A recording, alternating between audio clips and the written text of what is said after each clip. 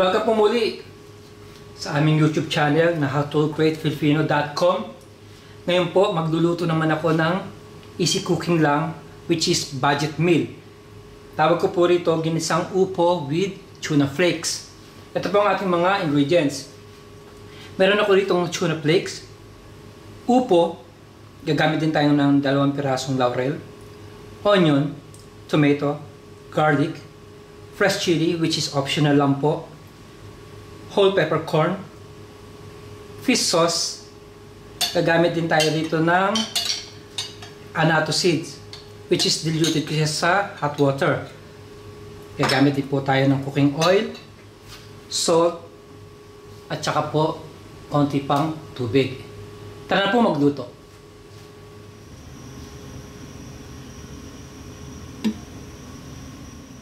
So okay po, umpisa na natin pagluluto ng ginisang upo with tuna flakes.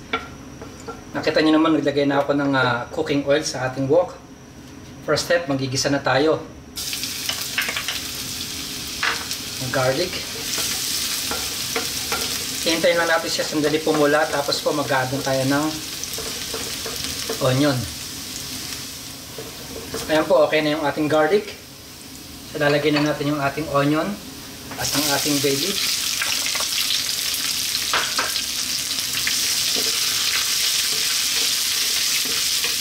So lulutuin lang natin sandali yung ating onion at ang ating bay leaves, tapos po mag-add tayo ng kamatis.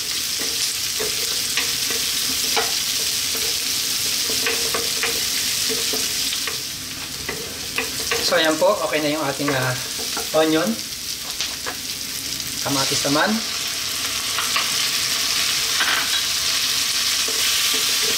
So gigisan nyo din natin yung kamatis ng mga ilang minuto, tapos po i-add natin yung mga natitira pang ingredients.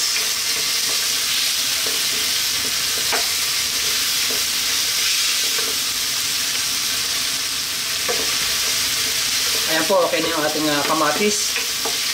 So maglalagay na tayo ng white pumpkins o upo. Haluin lang natin sandali.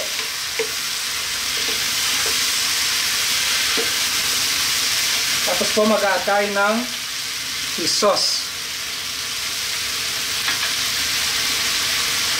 pamintang buo at fresh chili. Ilalagay din tayo ng konting paminta pa at asin. So easy lang kayo sa asin dahil maalat na po yung patis.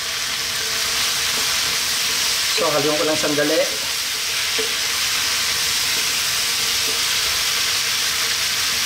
Ngayon naman po, ilalagay na natin yung ating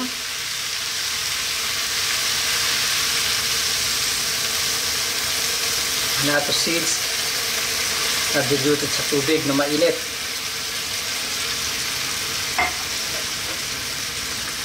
So lulutuin ko lang ng mga 5 minutes yung ating upo, kasi po hindi natin pwedeng sabay kaagad yung ating tuna flakes, madudurog po siya. So hintayin lang natin siya maluto, tapos po panghuli yung ating tuna. Tatakpan ko muna siya.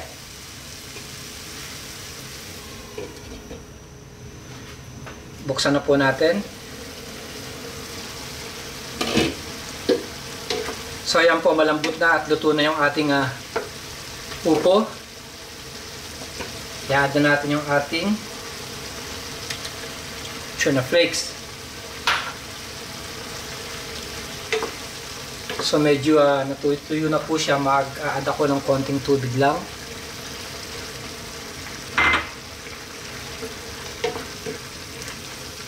Haluin ko lang sandali. Tapos po tatakpan ko siya, lulutuin ko din siya ng mga 3 to 4 minutes. Tapos po, ready na po siyang i-serve. Ito na po yung ating finished product ng ginisang upo with tuna. Napakasarap po nito. Muli, marami po salamat sa panonood ng howtocreatefilipino.com. Sana po wag niyong kalimutan mag-subscribe sa aming channel, mag-click, mag-follow sa aming Facebook. Marami po salamat. Mabuhay!